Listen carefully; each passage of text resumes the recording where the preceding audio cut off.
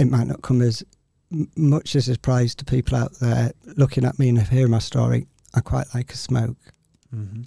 And in Thailand, it's a bit dodgy. But back then there was a website that if you put where you were in the world, it would tell you where you could go.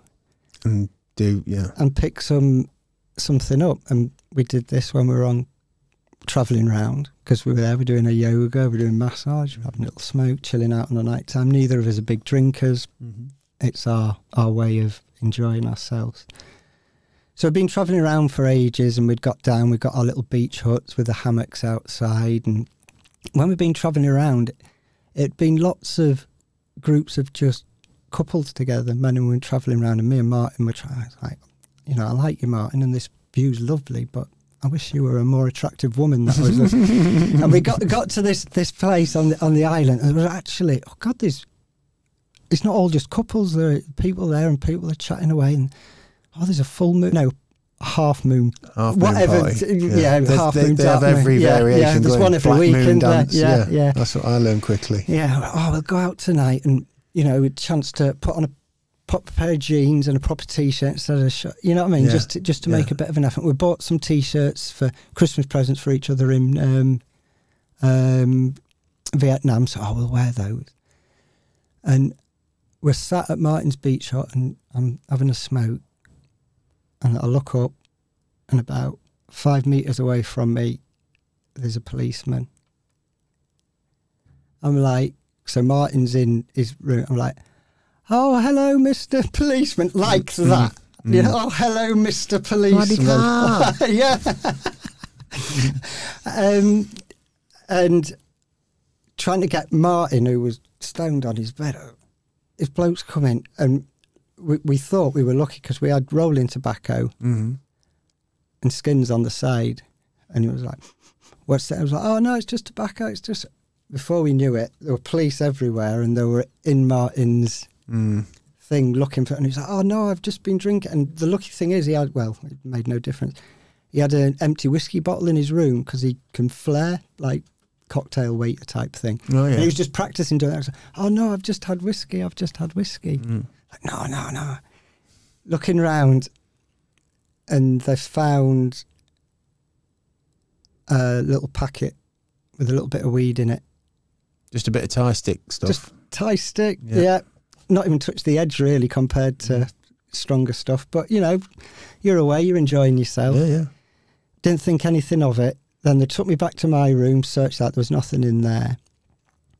Then handcuffs are on us. Oh, wow. So did you not get a chance to negotiate a bit of a back door entry? Hindsight's a brilliant thing. Because we hadn't we were battered.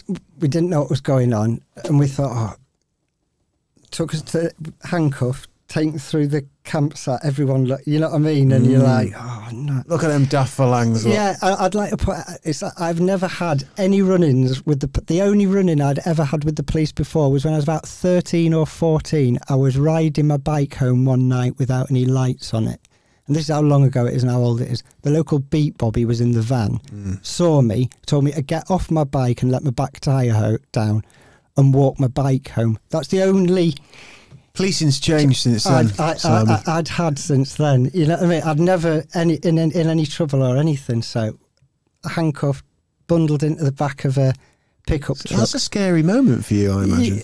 It was just bizarre. It's like... Well, how can we're going to a full moon? What this? You know what I mean? It always when you're somebody who smokes marijuana and I've done for years and years and years, you kind of take it for granted. I think I'm probably speaking fairly for most smokers that you're even breaking the law because it just seems so innocuous and it's clearly a substance that is you know, it's just there. It's a fucking plant that makes people just generally nicer and calmer, generally, people who use it over time. That's it. So the idea that all of a sudden you like faced with like, oh fuck, especially in a place like Thailand, I've had similar stories. Well, that's it. So then we're swept off to the police station. We pick an interpreter up on the way down. We go down to the police station and then we're hauled into this room with the bloke who's in charge.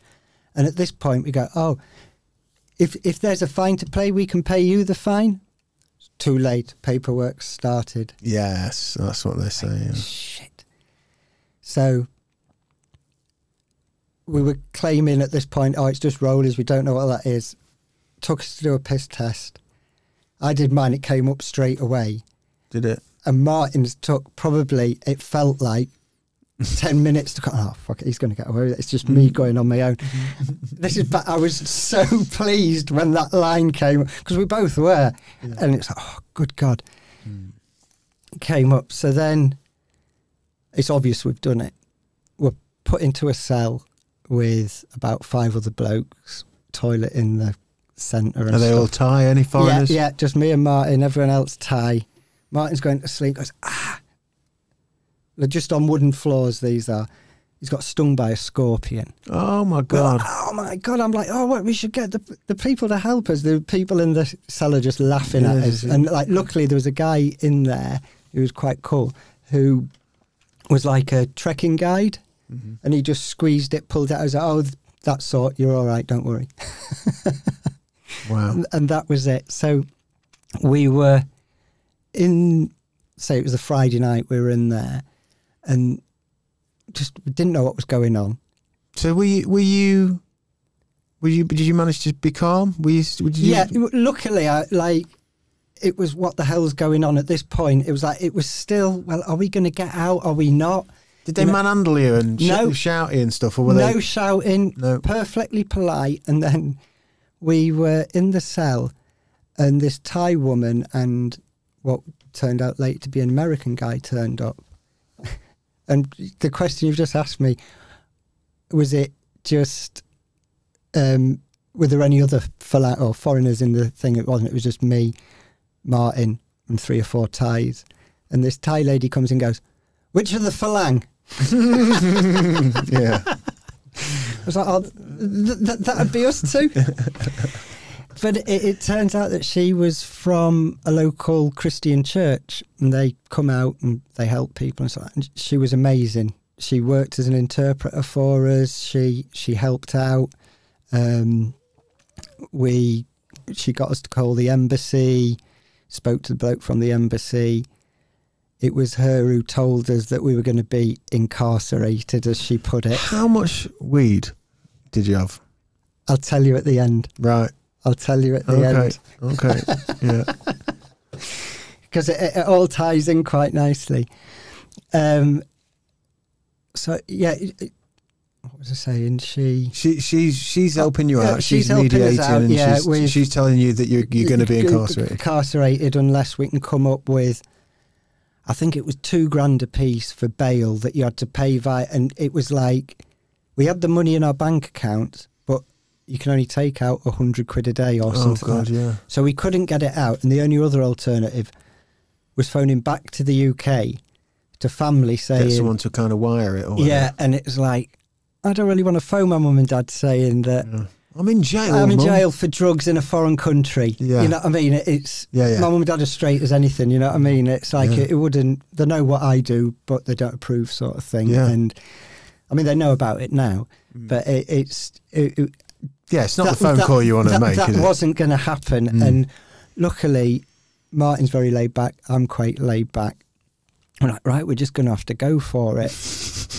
And I mean, the lucky thing is, at the end of this, I haven't ended up with a criminal record and I didn't get bummed. And they were the only 2 things that I was, and literally I said that to Mark, and I was like, if we're going to put that, God, don't let them bum. Yeah.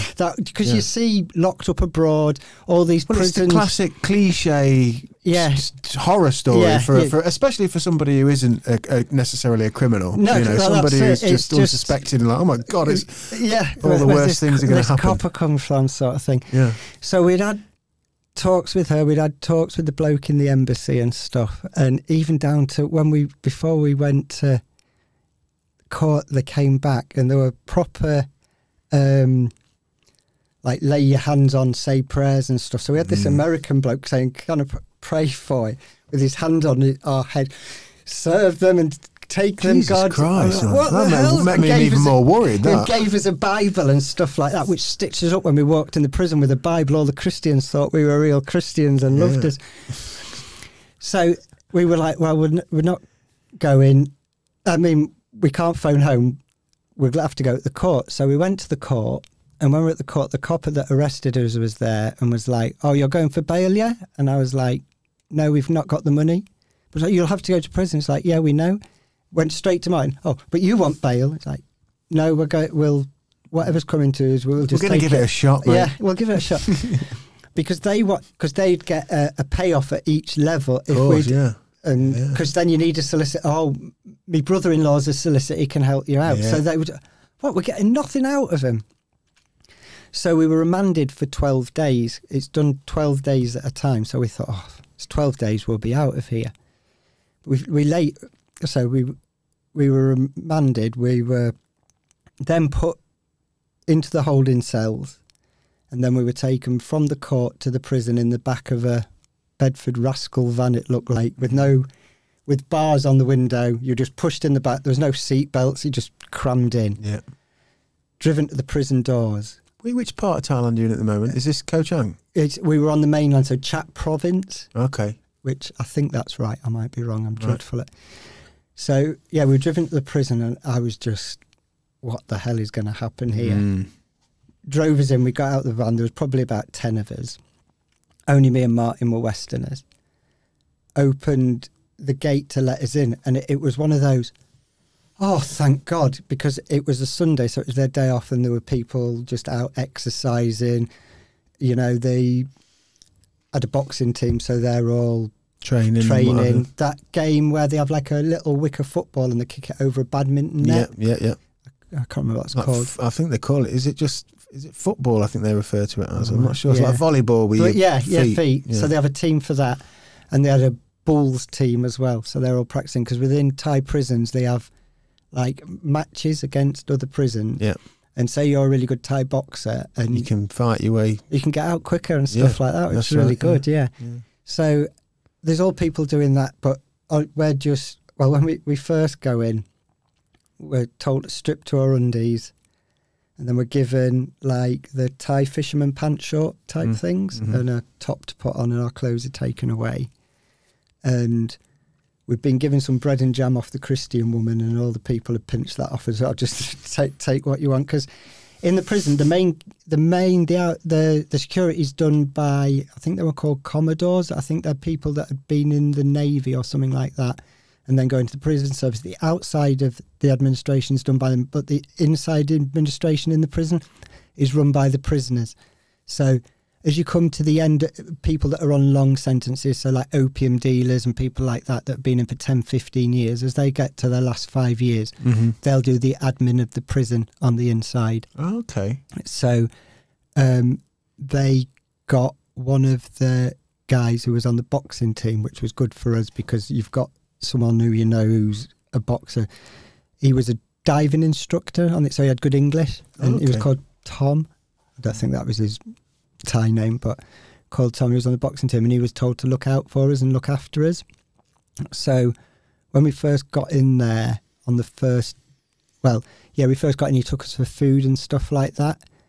When we first walked in there, I stuck out like a sore thumb, because Martin's got dark hair, dark eyes, quite olive complexion.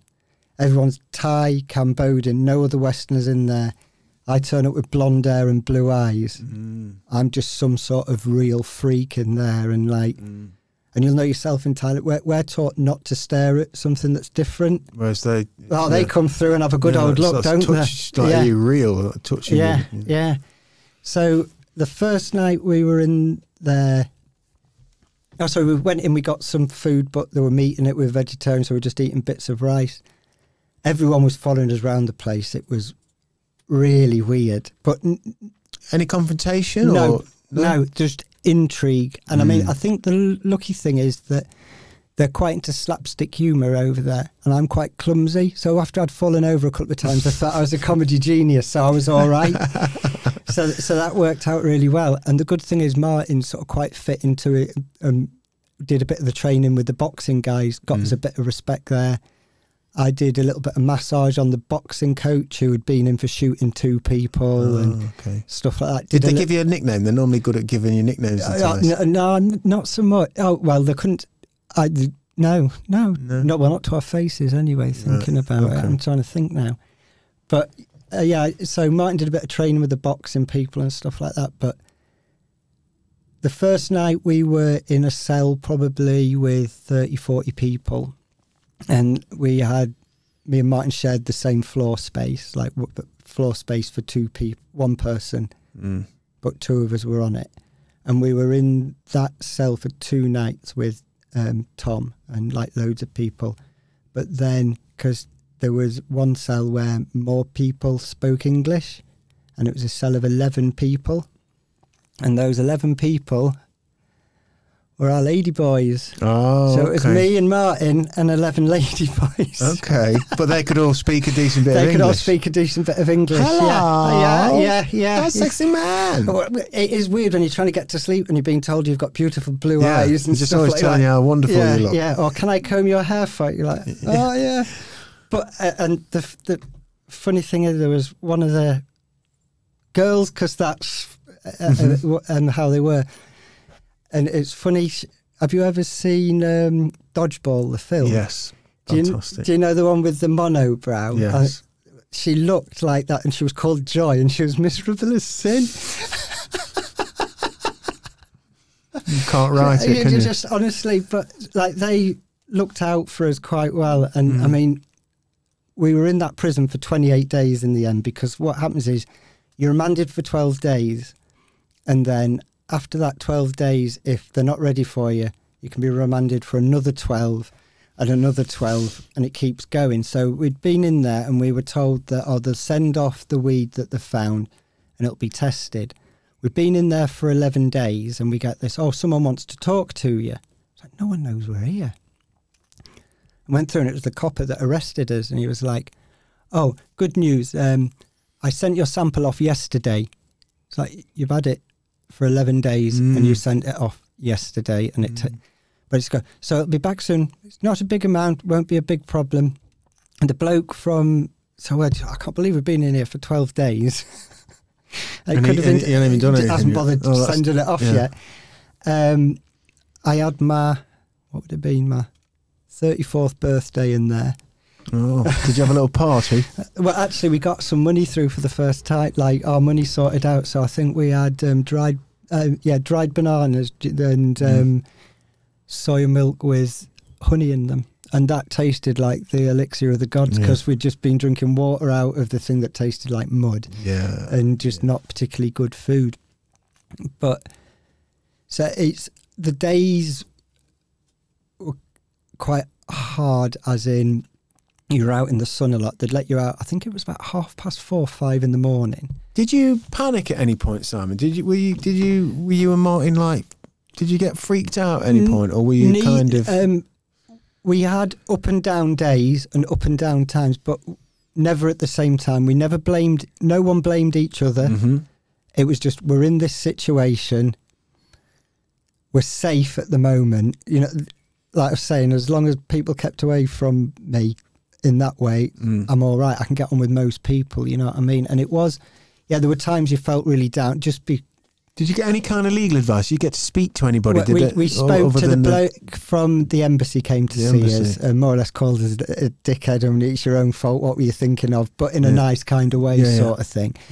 And he brought us some books and stuff, and he just explained what would happen. And it was him that kept saying, oh, well, you can keep doing it for 12 days up until a point, and then it'll get sorted with. What will happen is you'll go to the courts, you'll get a fine, you'll be told you've got to be deported, so they'll stamp your passport with deported. You'll be held in some place in Bangkok while they can sort a flight out for you. Then you'll be sent home. So that's what we were expecting to happen. But it's the time, and it's the not knowing what's happening and things like that.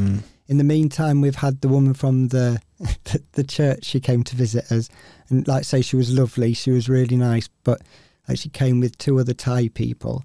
And when we went into the visiting room, it was probably from your bookcase to this back wall here is an open area, and then there's like a mesh like fence, and the visitors sit on one side. You've got all that gap, mesh and we sat on the other side. So you're shouting backwards and forwards. Yeah, that's a distance. But then there's 3 or 4 other stalls with other people in it. So there's like a woman next door, she's crying, her young fella's in prison and she's all upset and can't. The next one along, kids have come to visit, they're climbing up the fences and stuff like that. And they're explaining what we've got to do to us. And I think we'd either sent a letter or we'd explain it's a good thing to send a letter to the person who's in charge of Chak province, I think it was, saying we're really sorry, we didn't expect this, it's not, that'll help your cause and stuff like that. So we're dealing with all of that. And then she was like, oh, do you know the hymn Amazing Grace? I'm like, oh, I think we used to sing it at school, but I can't remember the words. Don't worry, I have them for you here. So gives copies to the guard that's watching us. He looks at can't read English, I think, doesn't think, gives it to us. And she's like, come on then, let's sing. And honestly, I was at one side like this, and Martin was at the other side like, we couldn't look at each other, because if we'd caught, all right, that was it, we'd have just lost it. Just singing Amazing Grace, trying not to laugh, and you've got woman next door crying, kids climbing up the thing. Chaos. And it's just like, how have we ended up You're in your own movie, here? aren't you? Yeah, honestly, it was like that. I mean, don't get me wrong, like you said, it was scary, but there wasn't a day go by without us laughing. You know what I mean? There'd be things that would happen that'd be really funny, whether it's me bashing my head off something or... People hear horror stories about Thailand and jail, and Thai jail, and, the idea that your liberty and your ability to have a legal position that you understand, that's just, that's, in any... Like, there's a lot of stories where you just... We do what we want with you. We just leave you there. Well, that was it. I mean, the classic line that when my mum finally found out and she had to go at my sister for not saying something, he could have ended up losing a kidney. Well, he do. You hear these stories, that's the thing. And to be fair, he did well to kind of keep... if it had been the other way round and 2 little Thai lads had ended up in a prison in the northeast of England, they'd have had everything started. You know what I mean? It wouldn't have been as a nicer thing, but they were intrigued with us. Everyone wanted to learn, or you'll know this yourself when you're out there. You get everyone, they'll come up to you and they'll know 3 or 4 stock sentences. And they'll boy! Yeah, they'll come up and they'll talk to you. They'll be, and then you start having a conversation with them, and it was the same in India, and you think, I'm a comedy genius. They think I'm so funny, and then you realise, oh no, they can't understand a word I'm saying. Yeah. And it'd be like that. And I can remember, like, we'd walk around the yards in different areas, because there were like 2 blocks at the bottom, a football pitch in the middle, and then blocks at the top, and paths all the way round. So we'd just walk round and round and round, and then change it for a change of scenery, change direction, walk the other way around. But it was better for us because, like, everyone went to work during the week. On Saturdays and Sundays they got the day off, and that was a bit harder because they were around all the time and in your face looking. Did you have any grief off anybody? Nothing at all. Nothing at all. We, like I say, we were really, really lucky. Like, they realised we didn't eat meat and sorted out it's just plates of cold rice most of the time. We didn't have to eat in the dining room. We could go into the office where the long-termers had been, that were running the place now, but legitimately running it, sort of thing. And you'd get the same every morning when you come down. You bum lady boy last night. It's like you're in the cell. You were literally watching me last night. You know what I mean? And when my friend Martin was walking, they always thought he's called Marcel for some reason. Marcel. And because he was doing the boxing, you go to Bangkok, be boxing champion. Every day the same thing. And I'd get, hey, Blondie. And like, when you're all right, that's fine. But when you're having a bit of one of those downers, you're like, oh God, where am I? How did I end up here? So it went backwards and forwards a couple of times to the court. And then we actually found out from one of the lady boys, because with them having better English, they worked on reception, the main reception for the place, coming in and out, like, you're going to court tomorrow? Are we? First thing we knew about it. So in the morning, we were called to go down to the place where they put the leg irons on. Okay, yeah. So I've literally... Explain a leg iron for someone. So it's a big ring that goes around your foot, and it's attached with chain to another big ring, and it's the rings are a bit like, do you know a key ring? So you put your foot through it, and then they put it in a machine and they squash it, and it's not rubbing against your skin, but it goes around, so you've got these big heavy chains on your feet, so you can't run off. And they use it as punishment in the prison. If people have been fighting, they'll make them wear them as well. And but they put them on when you get to prison, so you can't run off. But they were nice to us. They gave us the slightly longer, shinier chains than the Cambodians that had the short, rusty chains. Doesn't sound a lot, but goes a long way. Yeah. So we go...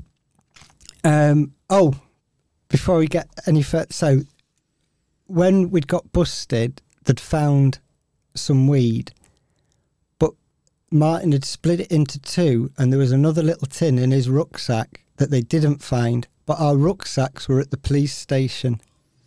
And we knew they'd got that bit away. We knew there was another tin in it. We didn't know how much was in it, but we knew it was in there. And like all the way through, we're like, if they're going to find that, they're going to find. But it's like, we'll just keep quiet. We won't say anything. And that was it. When they said there was someone from the police to see us, you thought that was what it was. Oh God, they found it, and that's it. We're going to be in trouble. But we kept quiet about that. So yeah, we were called. We had these chains put round our ankles, back into the rascal van, back to the court. And luckily our Thai friend, she was there to do the interpretation for us, and we went into the court and backwards and forwards, and the judge talks in Thai to our interpreter, and he looks really shocked and sounds quite cross. Shit, what's happened here? And he was like, you could have got bail. He's like, oh yeah, we knew we could have done, but we didn't want to phone home. And he was like, oh, you not want your mummy to know you? Straight on it. And he's laughing with us, chains around her ankles, handcuffed to my mate, making the judge laugh. And it was just like, oh right. I went through, and it was like, right, it's a 2,000 baht fine. So what's that, 20, 30 quid or something like that? 2,000 baht, yeah, probably, I don't know now, probably about 30, 40 quid. Yeah. And he was like, but you don't have to pay that because you get 200 baht a day for being in prison, so you've cleared your debt. So we didn't have to pay anything. And they were, oh, where's your passport? And I'm like, oh, it's at the embassy with the ambassador. He'd come down to see us and stuff, and they'd got them, so we've got to pick it up in Bangkok. And then some more talking in Thai about visa, and it just went very quiet, and they went, all right, you'll be able to go. So we go down to our cell, and then the interpreter comes back and goes, for a Christian woman, she was quite spot on for doing this. She was like, oh, they think on your passport that you've still got a visa to be in Thailand, that because it had expired, because we'd only got 2 weeks. We wanted a month, and we got a month. And she's like, don't say anything. Your passports are up there. All you'll have to do is do your visa run and just pay your overstay, which, fine, yeah, we'll do that. So we're in the cells, and how it works in Thailand, you've got to be released by the person that arrested you or something like that. Okay. And because we were on the mainland and we'd been in prison, but we'd been caught on the island, the copper that caught us was on the island, and he'd been getting pissed up and missed the ferry. So we've been released. This is the maddest Martin said he ever saw me. We've been released, no criminal record, done nothing, but because the copper had been on the piss, he couldn't come and sign us out till the next day. It's like, right in the cells at the local police station. So I went back to the prison, got our clothes, They took us back, and this was the worst place out of the lot, and it was only one night. We didn't even go in the cell. You're in the corridor outside, and there were like people in there with their kids that had been caught coming over the border from like Cambodia and stuff like that. Rats jumping around everywhere. Oh dear, yeah.